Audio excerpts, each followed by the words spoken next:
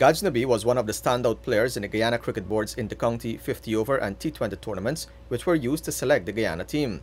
The Barbadian was the most valuable player of the 50-over tournament, picking up 5 wickets and scoring 173 runs, including a magnificent 129.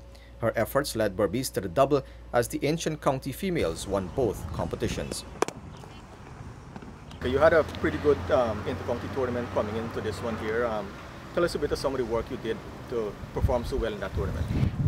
First, I must say I did a lot of work on my fitness, and I think I see the hard work pays off. That hard work is continuing in the Guyana camp leading up to the regional tournament under the watchful eyes of coach Julian Moore.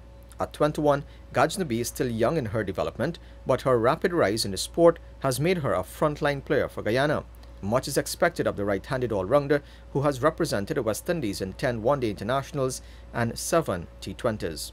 Looking with the bat, I think that I have the ability, the potential to score runs. So I think that is one thing, that is the most important thing. That is one of my roles right now in the Guyana team, is to stay and bat and look to score some runs.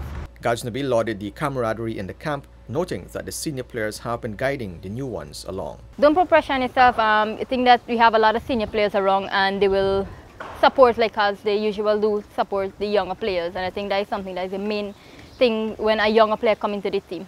And on the prospects of playing at home, Gajnabi had this to say. I think there is no pressure because I think that is our home turf. I think we understand the conditions, and that is something that will help us to achieve and to win this tournament. The Guyanese will open their campaign in the 50-over segment against defending champions Barbados on June 7th at the National Stadium Providence. The other 2 venues that will host matches are the Everest and Enmore grounds.